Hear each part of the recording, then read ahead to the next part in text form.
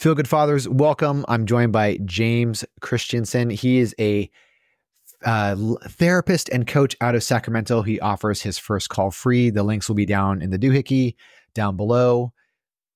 Your children's behavior is a function of how good your marriage is. James, tell us about that. So a family is kind of like an interconnected system, and the energy transfers from one person to the other as a form of anxiety. And so what we have is you have, say two parents. Let's say you have two parents and two kids, for example. Adults are 10 times more capable of managing their emotions, of regulating their emotions than children are. And so if I'm feeling anxiety, let's say I come home from work and I had a bad day and I'm feeling anxious, and let's say we sit down to dinner, my anxiety is going to start leaking out into my wife and into the kids. And my wife can probably handle it. She's an adult, she has her emotional regulation skills. And say my kids are 3 and 5, they're not going to be able to handle that. And so they're going to sense my anxiety and they're going to start acting out just because they don't have any other choice. And so in a child, anxiety turns immediately into behavior, and it's not going to be, it's not going to be good behavior. It's going to be bad behavior. And so that's kind of led me to the statement I just told you, which is that the quality of my marriage is a huge contribution to my children's behavior, because a bad marriage is full of way more anxiety than a good marriage is. Got it. All right. Let's handle the positive aspect and the negative aspect first after Sure. that. So positive aspect, what are things, we're talking about anxiety. So what are things that dad, father, husband can do to reduce that anxiety before the situation begins? I mean, the first step is just to be aware. And so most of us don't even really know what's happening in our own bodies. And so anxiety is more or less a physical thing. So, I live in Sacramento. It's 110 degrees. If I walk outside barefoot in the middle of the day, my body has a safety system. It's going to say, dude, get on the grass or go put shoes on, because you're going to destroy your feet. And so I have this physical experience that says, protect your body, protect yourself. And that's what pain is for. And we have physical pain that also warns us of relationship problems. And so like if I'm home and my wife gets upset, I'm going to feel, for me, it's going to be like a tightness in my chest. And it's this instantaneous signal that says, wife is upset, watch out. Now, the thing is that, as an adult man, I'm totally safe. I live in California. I'm an adult. There's really just no threats in my environment. But my body still reacts to my wife's emotions as if I was a small child. And if my mom was upset, and when I was like 2 feet tall and my mom was upset, that was a concern for various reasons. But my brain is kind of organized around this idea of staying safe as a child with a parent. And that parent might be neglectful. That parent might be overbearing. And as a child, you kind of have to deal with that. And so, I don't know, I feel like I just got off track, but I was trying to get to this idea of being aware of how anxious I am. Yep. And trying to deal with that in myself so I don't kind of dump it down onto my kids. Well, what you were describing was the function of where the behavior comes from. So when we were in, and I know that I'm preaching to the choir. So really it's my reaction as husband to my wife is going to be a function of the trauma or behaviors that I grew up with my parents. So in the same thing is true, right? My kids' behaviors are the function of myself and how good my marriage is. So my behaviors are the function of how good my parents' behaviors were, right? Exactly, So I think that makes a lot of sense. And from the perspective of self-awareness, that works, right? Because that's what you're saying is not only be aware of physically what's happening in your body, which is definitely the Feel Good Fatherhood way, right? Your emotions are fuel. They're telling you to do something. And so they're giving you the energy to respond in a specific way. And then that other side of self-awareness is do the work on yourself, figure out why you have patterns of behaviors that you have. I mean, it's completely on point. So absolutely love it. So we have this side of okay, so on the positive world, this is how I handle it. I pay attention to what's going on within me. I pay attention to what's happening with my wife. And so then I think this is interesting because I would say and posit that the base thing that we're taught is to look at your kids and fix your kids, right? That's what we're taught to do. And I'm loving your face here. So let's jump into this piece. Your reaction. Yeah. So, in my early days as a therapist, I did a lot of work. I was working for a clinic that served mostly kids. And so parents would just constantly every day, hey, here's my kid, fix my kid. And I would just say, what I can do is I can help you be a better parent, and that's it. I get 1 hour a week with your kid, you get 100 and something, and you're going to think I'm going to fix your kid in an hour a week. Your child is doing the best they can in the situation that you have created for them. And that, it's a lot of responsibility, but the thing is that parenting is just really, really hard. And my role as a parent, and you alluded to this, is to protect my child from the burden of the generations that came before me. And so, yeah, I can see your face. Well, that's the thing is, I've even heard it talked about as can I shield my child from the family curse? And depending on what kind of family you grew up in, different families are cursed to different extents, but all families are cursed to a certain extent where, your parents experienced things that were wildly inappropriate for them to experience. And then you experienced things that were inappropriate for you to experience. And, my parents shielded me from a huge portion of what they experienced as children, but not all. And I shielded my children from a portion also, but also not all. And that's really the way it is. It's a difficult thing to do, but just to be aware of what's happening is kind of the key to realize that my default programming is to treat my children the way my parents treated me. And if you had amazing parents, first of all, you're probably not listening to this podcast. And second of all, good for you. But that's honestly, it's pretty rare to have parents who, really provided that perfect container.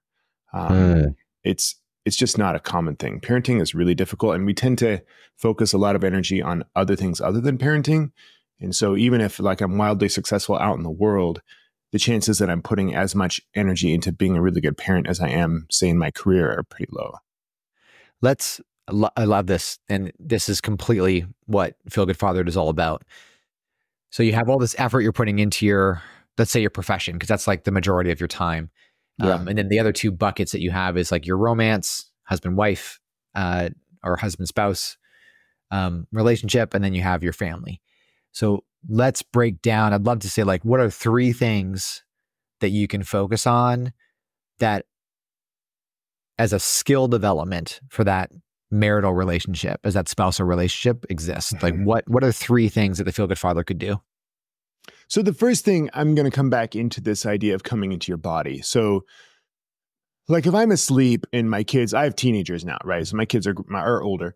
And so, sometimes at 2:00 in the morning, they might still be doing whatever they do. Well, it's summertime, so they don't wake up till noon.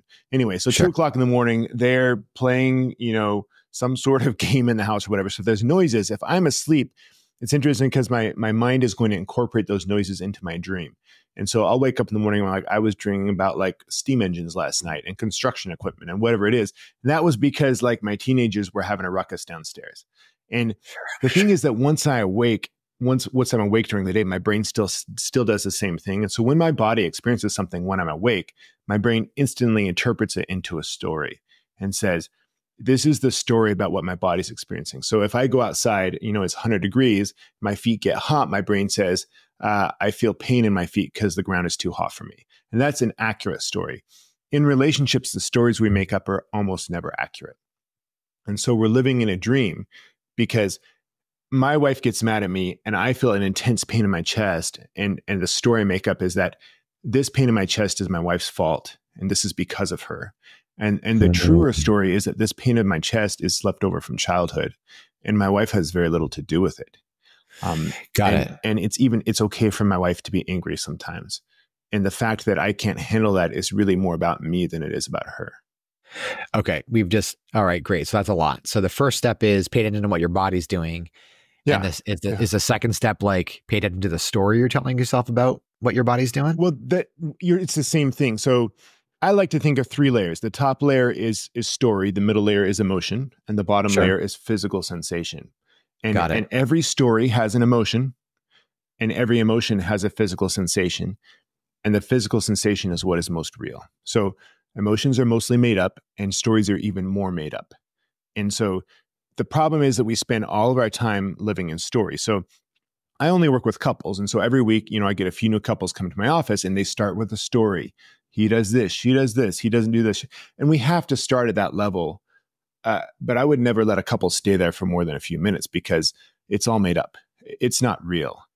You said this. What's problem is they're experiencing distress in their relationship, and Mm, they've made up a story about why they're distressed, and the story isn't true. And we have to get to the truth. I love it. How do you, in real time, because I firmly believe this, it's like if you get to the point where you want to have help, yes, engage a third party, get some help. For me, Yeah, it of doesn't course. matter if it's your pastor, probably shouldn't be somebody in your family, but a professional is going to be really, really helpful. Absolutely. Yeah. Absolutely love that stuff. You said something I thought was really interesting, was that your emotions aren't real. I would love to hear your perspective on this. Okay, so my emotions are real in the sense that I would say they're real, but they're not accurate. I have to be careful here. Emotions are very real. I'm an incredibly emotional person. And so when I'm feeling emotions, like I'm definitely feeling that emotion. And so in that sense, it's real. Sure. The problem is that we go so fast to, I feel hurt and it's your fault, right? You hurt me. And It's the, got that's it. So not, yeah. it's not, I mean, you can say maybe the story isn't real. Like when I feel hurt, I do feel hurt. You know, when I go outside and my feet hurt, my feet do hurt. And when my wife is angry or withdrawing and I feel hurt, then I do feel hurt. The thing is that, like, what's happening is that the human brain is mostly designed for surviving childhood. It's not really designed for creating a thriving marriage. And so, like, when I was a kid, you know, I spent most of my time with my mom. My dad was working most of the time. So it was mostly me and my mom, right? When I was young, I needed my mom to kind of be with me in a certain way. I needed to be loved, protected, cared for. Like, kids are incredibly needy. I needed so much from my mom. And when she didn't show up the way that I needed, I would have this pain in my chest that said, your mom is not taking care of you adequately. And that is a survival level problem. And it was. Without my mom to take care of me, I was going to die. And so my brain was organized around this idea of make sure mom is caring for you appropriately. And that means not too much, not too little. So, you know, she can't abandon you at McDonald's and she can't like be screaming in your face all the time. And so in between is the Goldilocks zone where mom is loving you and mom is providing direction and mom is providing discipline and care and protection, but she's not like getting all over you all the time because you're 3 years old and you can't handle it, you know? So that is great for childhood. And that's what my brain is organized around. And now fast forward 20 years later, I get married and my brain is still organized around this idea that my wife needs to behave within this very narrow window of not too much, not too little. And every time she steps out of the window, I panic. And I'm like, I'm not okay. I'm not okay. And my mind's telling me this is a survival situation. And that's the problem because it isn't anymore. Like as an adult, I'm going to be fine. You know, she can neglect me. She can be overwhelming. She can do all these things. But now I'm grown up and now I can handle it. But my body's like, no, you can't handle it, dude. You're going to die. And so that's kind of the disconnect here. I think the most profound thing you said is that we are, and we've heard this, right? Most of the time we just need to be reminded, not taught something new, that like we're kids. You know, we are, our brain is built as a function to help us survive as a kid, not necessarily to thrive. And I think that's something that when you were saying step one, awareness, I think that's something to be aware of, to think of, okay, well, what are the patterns of, you know, like I had something very similar recently. Like I have a very strong reaction to something. And when I was unpacking it with my wife in the conversation, I was realizing that as a kid, I felt powerless because my father was verbally and emotionally abusive. Yeah. And so I felt powerless. And so then when I'm confronted with a situation where I feel powerless, all that comes up for me again.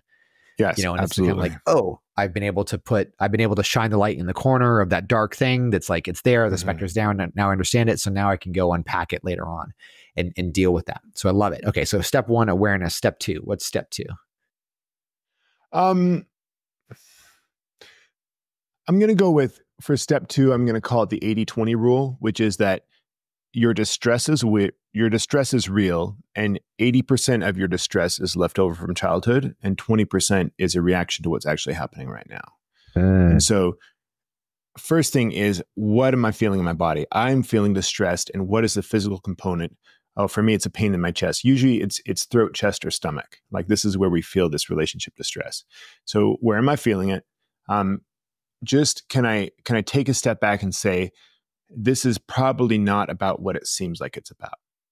Mm. Like if I feel 10 out of 10 distress and I'm a 45-year-old man and I'm not facing any physical threats of any kind, this is probably a throwback to childhood. So that's the 80-20. So I just like to think 80% of this is not about what's happening right now. That means that, if I take this as stress to my wife and I say, I'm not okay, this, and this, you need to fix this and this, what I'm doing is, instead of dealing with the 20% that is hers to manage, I'm throwing the whole 100% at her, and there's no way she can. It's just not accurate. It's not helpful. I need to take good care of myself and then approach my wife once I've taken good care of myself. So that might be step 2. I love that. This is the idea. Like you got to be constantly growing and fixing and doing stuff and evolving. And a big piece of that is coming to the relationship as complete as possible. Yeah. Way back in the day when I was doing like dating coaching and men's confidence and stuff like that, I was telling them, I was like, hey, look, like you can put all that onus on her, this random person that you're meeting and seeing if you want to have a romantic relationship with them, or you can, build yourself up and come to that moment more complete. And then you'll people that are less complete will bounce off you. People that are more complete that have also doing that work, they'll be a better fit for you. And so I love this. This is really good. Like, deal with your stuff. That's really good. What's number 3? Number 3, I'm gonna go with 50-50, which is the idea that in a relationship, I'm always going to end up with someone who's operating at my own level of emotional maturity. And the reason for that is that, you see people who marry up in looks, people who marry up in status or wealth, even education, whatever it is. What you never, ever see is someone who marries up significantly in emotional maturity. And that's whether you're married or not. It's any long-term committed relationship is going to exist between two people operating at the same level of emotional maturity. The reason is that, like, if I'm out dating and I go on a first date or a second date and the woman I'm dating is like significantly less mature than I am, I'm going to get so turned off immediately. And to a much greater extent than physical looks or wealth or anything else, the emotional maturity is so hardwired into our brains that we will never partner up with someone who's significantly less mature than we are. This is fascinating. And Leonardo DiCaprio needs to really take a hard look at that because of, what, think about what's happening. Like, if he's happy dating a 27-year-old, that says something about him.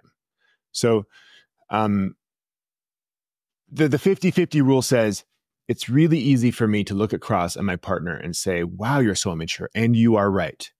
And you have an equivalent immaturity on your side. It's not the same immaturity, but it's equivalent.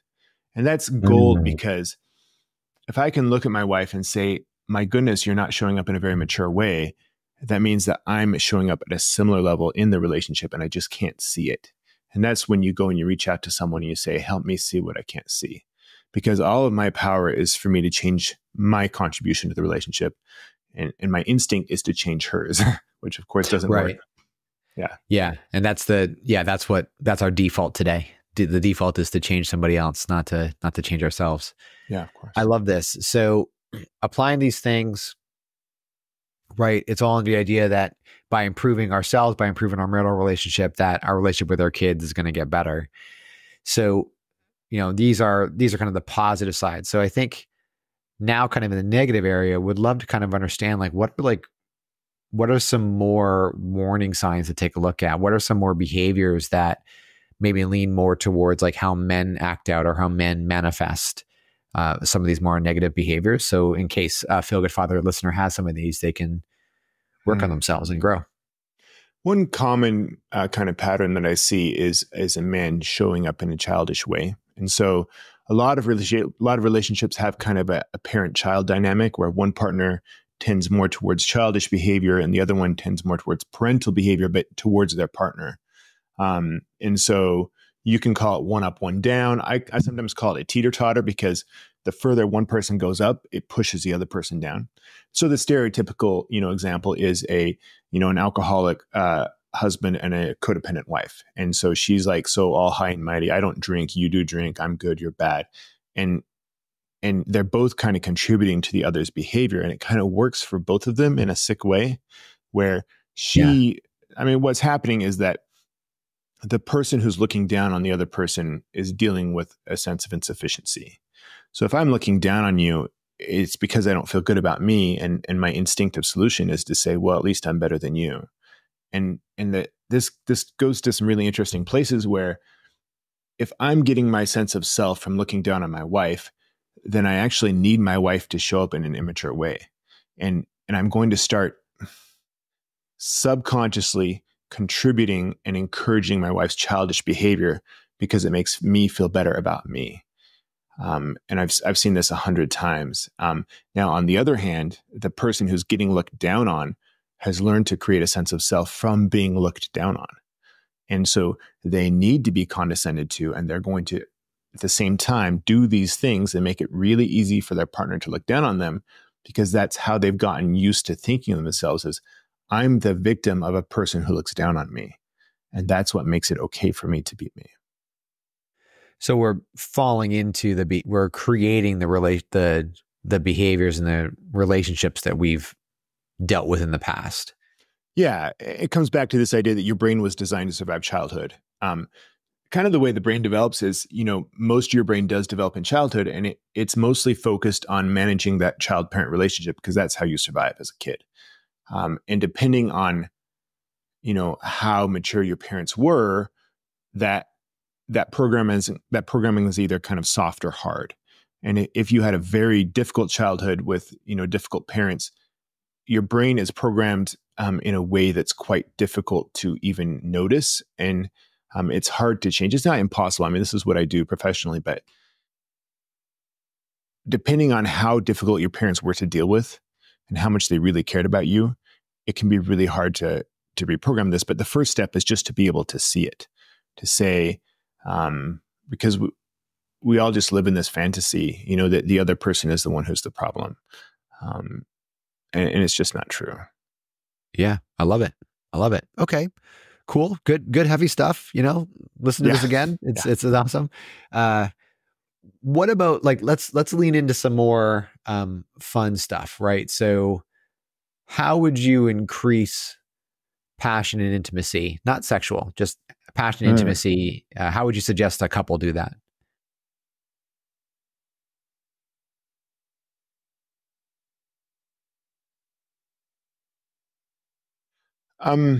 Wow, this is a tough question.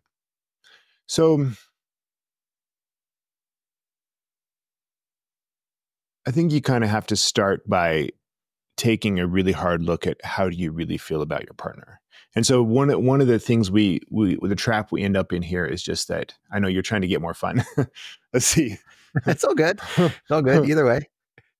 I mean, to increase passion and intimacy, I guess one thing that gets in the way of intimacy is that, well, let me define intimacy is when I allow you to see who I really am. That's what intimacy is.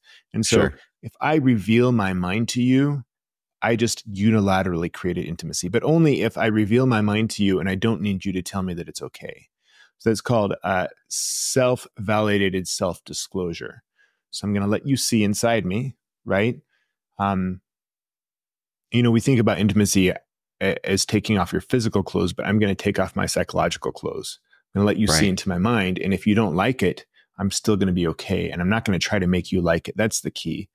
And so oftentimes if I'm feeling disconnected in my relationship, it's because I'm actually running a deception campaign where I'm trying to make you think that I think or feel one thing when I actually don't think or feel that thing.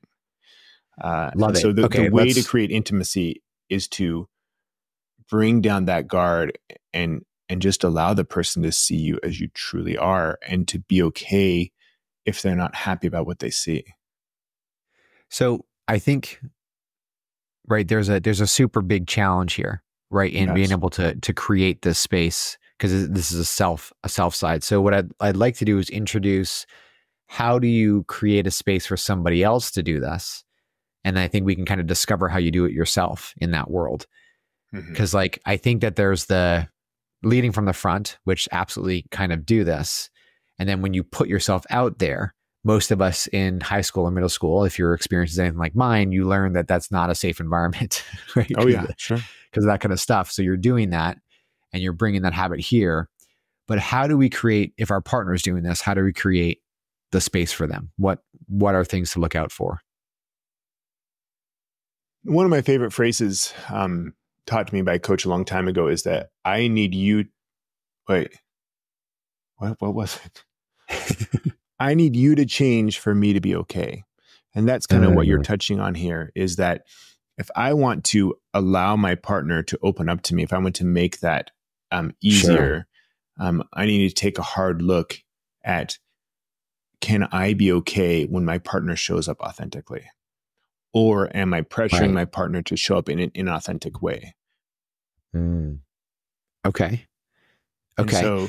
so what I need to look at is, when you show me who you really are, how much distress do I experience? And am I blaming that distress on you, or am I taking responsibility for my own distress, which is, of course, the solution? Sure. So part of creating, okay, great. So part of this is that self-awareness again, where it's like, am I having a physical reaction? Why am I having a physical reaction to what's going on? Yeah, and there's another part of it, which is, these deep, deep human instincts. If you think about our first 6 months on the planet. The only tool we have to get taken care of is emotional distress. So if I need my diaper changed, I need to use emotional distress. I need to cry, right? If I need food, I need to cry. If I need a hug, I need to cry. That is the only tool I have. And so deeply, deeply programmed into my brain is, when I don't get what I want, it's time to have emotional distress. That is perfect for us as babies, and it's really, really bad for us as adults. It doesn't work. It creates the opposite reaction. It creates all sorts of misery.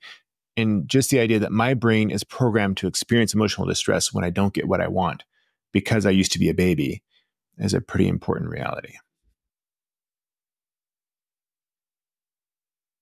Gives kind of new meaning to the whole hero's journey, going out and slaying the dragon thing, right? In what way? If the dragon, we contextualize the dragon as an exterior force. I have to go out into the world, learn a lesson, conquer something, defeat an evil, however you want to describe the dragon. And then I take that lesson and I come back and then I apply it and I learn it. And what we're describing here in this context is that the dragon is actually you.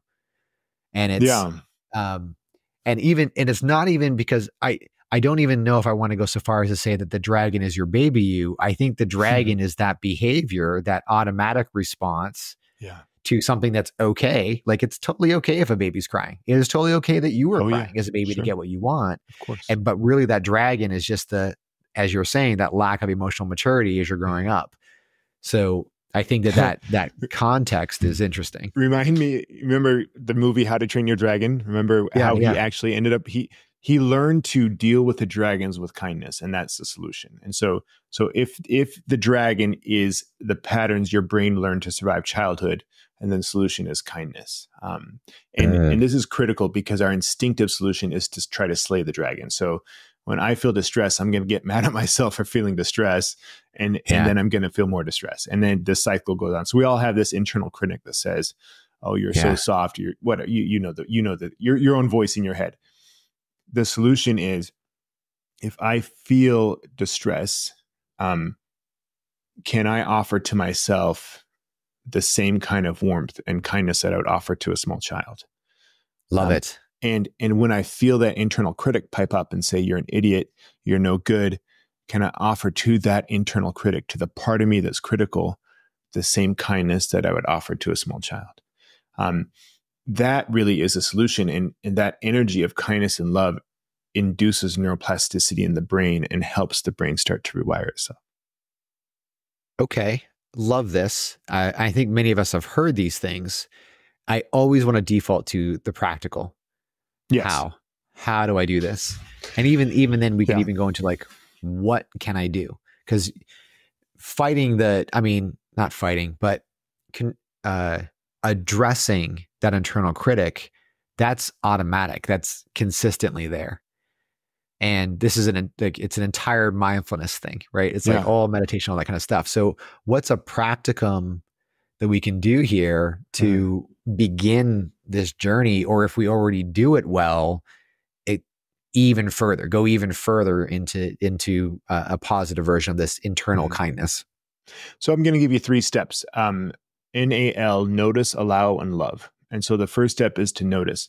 And so if your internal critic is speaking up, can you become aware? Oh, hi, I hear you. Yeah, got But it. just that step is so powerful because you are separating yourself from the internal critic. If you can hear the critic, that means that someone is listening. Now, the problem is that usually we're just fused. So the internal critic is us, and there's no second observer inside. So I hear you. I allow means, so that's the first step, is to notice. So notice means I'm going to become aware that something's happening. Okay. The second is allow. It's okay that this is happening. And this is critical because whatever is happening inside my head is happening for a reason. I became who I am honestly. My life experiences have led me to this place, and my developmental journey is not to push against what's happening, but to go into and through the fire. And that means I have to accept the reality of what's happening to me first so that I can grow out of it. But if I push away from it, I'm going to back away from that fire. I'm never going to get through to the other side. So notice, allow. This third step is love. I mean, it sounds corny, but love is always a solution. And the solution is love because love induces neuroplasticity, and my brain will never change to the extent that it's not experiencing love and kindness. And as an adult, that love and kindness mostly has to come from within. It can help, like in my office, I'm helping with that energy, right? Sure. Hopefully your wife is helping with that energy, but another person is never going to be, more than half of the solution. It's mostly going to be, can I learn to love the part of me that I hate the most? That's the solution. Okay. I keep thinking mainly because I'm watching a little bit of like House of Dragon, and we were talking about how to train your dragon. And I was thinking about a dog because I've seen well-adjusted, nurtured, cared for dogs, and they have a certain reaction and way of being. And then I've also been around clearly abused dogs. Yeah, of course. And I think of when I put my hand down to introduce myself to the dog, right? So let's unpack this, and then I'll bring it to the dragon thing later.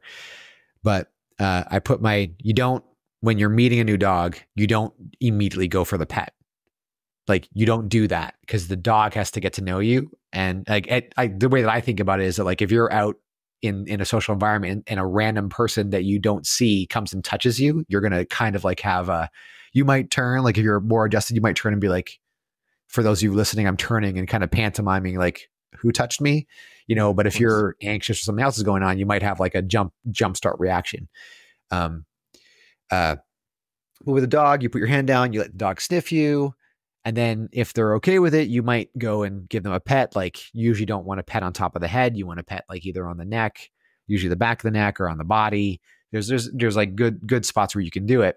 But an adjusted dog will lean into, will kind of like say, oh, you're safe. You're okay. I'm going to kind of come alongside you. The dog will usually they'll kind of walk in front of you, or they'll walk by your leg and just say, you can pet me.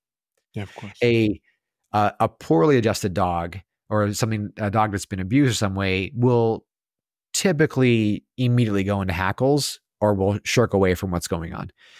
Mm-hmm. So I've been introduced to one of these dogs, and it was like the moment my hand went to go touch like the neck or the back, just like the dog in a split second moved like 3 feet away. And I was like, oh, okay, cool. And then I just kind of turned to the owner and I was like, I don't think your dog wants to say hi to me. It's like, hey, and it's okay. Not your fault, not the dog's fault. Just, I don't think your dog likes me, and that's totally fine. And so when I think of whenever we're kind of confronted in a fantasy environment, like I was thinking specifically of How to Train Your Dragon, there's a moment where the animal will lean in its maw, its face, and that's when you always see the hand touching like the nose or the face. Like, you think of like a horse, or you think of a dragon, or you think of these moments. Like, there's a moment where the person, the animal says, yes, okay, and does the petting. And I can't help but think, all right, so we got this NAL pattern, right? Notice, accept, acknowledge, love. That love step is like, okay, if we treat that internal voice as this dragon, like, it's going to lean in, and then you can kind of give it a pet. I know it's kind of a weird analogy, but No, this is a that's what I great was thinking analogy. about. And we have to have analogies because what we're actually dealing with is neurons in the brain. And it doesn't do us like I can't program my brain directly. I can't program my brain the way I program a computer. I can't reach those neurons. We have to reach the neurons through stories. And so Love it. one story or one image to think of is that a healthy brain is two things. It's balanced and it's connected. And an unhealthy brain is unbalanced and unconnected. And what we're doing is imagine the brain developing, I'm talking with my hands here, but the brain developing in layers. And so, your core layer develops like before the age of 5, and then you get a little bit added on as you grow. That core layer never goes away. It's still there, and the wiring is still there. And it was designed to handle your situation in life when you were 5 years old. And if you had very kind, loving parents, then that core layer is much better suited to handling adulthood than if you had harsh parents. But you have what you have. You don't get to pick your parents. What can happen, though, is the solution here is for the layers to develop more connections between them. And that's when I said that's what that love does. And so when that harsh voice speaks up in your head, if you can reach out and love, you are literally building neurons in your brain at that moment. And every time you can offer love and support and kindness and just generosity and grace to these parts of you that are kind of ugly and kind of childish, then the grown-up part of your brain, which is the part that's capable of love, is connecting with the child part of your brain. And you're going to be okay as long as those two parts are talking to you. And when we are regressed, when we're not mature, what's happening is the child part of the brain is taking over, and it's completely let go of the adult part of the brain. And you see, we see this all the time. You see adults acting like children. They're literally being controlled by the child parts of their brain. The adult part of the brain has just turned off. They do brain scans where they can show this via blood flow, where the more advanced part of the brain, the prefrontal cortex, it mostly develops later in life. And when we get hyper defensive or aroused or scared, the blood flow literally shifts to the other parts of the brain, and those parts of the brains, they turn off. So the interconnectedness of the brain is the solution to, I would say, most of our problems. And that's kind of like the work we're doing, but we have to use stories to get there. I love it. This is such, I like in my head, like all these different things are going on, analogies to these concepts. Tony Robbins says, you can't feel fear if you're feeling grateful. Like gratitude is a form of love, right? So, and the reverse is also true, right? Where you can't feel grateful if you're feeling fear. Right. And so the solution to a lot of this is kindness and courage. Just because you brought up fear, as a child, I didn't really have access to courage. Children are not really capable. There's a reason, we don't expect children to be courageous for good reason, because they're not capable of it. Okay. So as a child, if I was facing fear, my real only solution, if I had to act in the face of fear, was to get angry. Because anger is the motivating, the empowering stance of saying, I am so scared, I'm going to do it anyway. Roar, right?